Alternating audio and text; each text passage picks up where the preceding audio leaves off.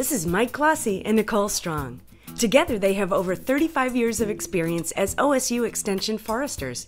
Let's join them for a day in the woods. America uses a lot of wood. Wood for homes, paper, all sorts of things.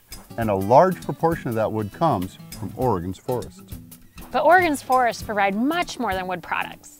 Clean water, fresh air, fish and wildlife habitat, recreation, and more. Oregonians realized long ago that in order to protect these benefits and produce a sustainable source of wood products, they needed a set of guidelines for those working in the forest.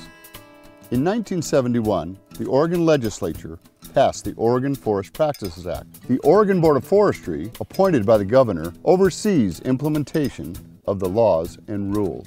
So is the forestry sector still following a 40-year-old set of laws? Hardly. Oregon Forest Practices laws have changed more than 36 times over the past few decades, based on the latest science and professional experience. The forest laws continue to evolve as we learn more about forestry's effects on wildlife habitat and drinking water. The laws are embraced by forest landowners as a partnership that ensures long-term forest stewardship and sustainability. Everyone wants Oregon to have great forests for all of our environmental, social, and economic needs.